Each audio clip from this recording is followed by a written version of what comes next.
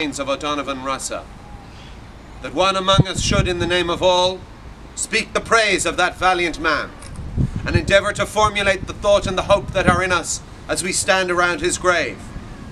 And if there is anything that makes it fitting that I, rather than another, that I, rather than one of the grey-haired men who were young with him, and who shared in his labour and in his suffering, should speak here, it is perhaps that I may be taken as speaking on behalf of a new generation that has been re-baptised in the Fenian faith, that has accepted the responsibility of carrying out the Fenian programme. I propose to you then that here, by the grave of this unrepentant Fenian, we renew our baptismal vows, that here by the grave of this unconquered and unconquerable man, we ask of God, each one for himself, such unshakeable purpose, such high and gallant courage, such unbreakable strength of soul as belonged to O'Donovan Rossa. Deliberately here we avow ourselves, as he avowed himself in the dock, Irishmen of one allegiance only. We of the Irish volunteers, and you others who are associated with us in today's task and duty, are bound together and must stand together henceforth in brotherly union for the achievement of the freedom of Ireland. We know only one definition of freedom. It is Mitchell's definition.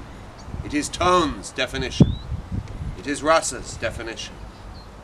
Let no man blaspheme the cause that the dead generations of Ireland served by giving it any other name or definition than their name and their definition. We stand at Rossa's grave, not in sadness, but rather in exaltation of spirit, that it has been given to us to come thus into so close a communion with that brave and splendid Gael.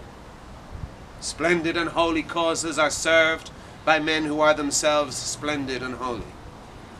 O'Donovan Rossa was splendid in the proud manhood of him, splendid in the heroic grace of him, splendid in the Gaelic strength and clarity and truth of him. And all that pride and splendour and strength were compatible with the humility and a simplicity of devotion to Ireland, to all that was olden and beautiful and Gaelic in Ireland. The holiness and simplicity of patriotism of Michael O'Cleary or of Owen O'Brien. The clear, true eyes of this man, almost alone in his day, visioned Ireland as we of today would surely have her, not free merely, but Gaelic as well. Not Gaelic merely, but free as well.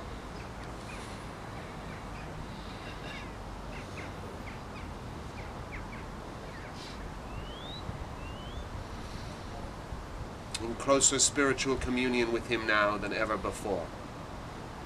In spiritual communion with those of his day, living and dead, who suffered with him in English prisons.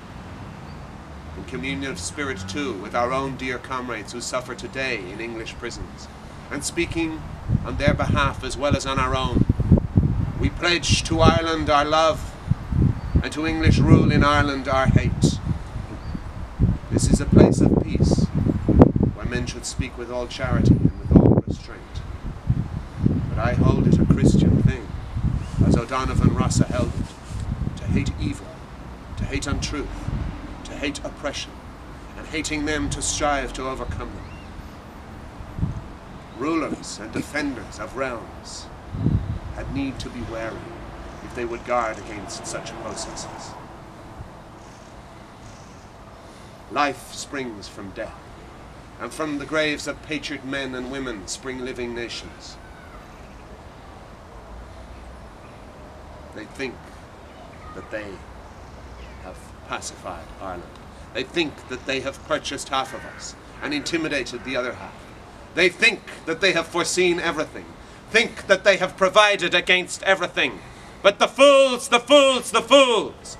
They have left us our Fenian dead, and while Ireland holds these graves, Ireland unfree shall never be at peace.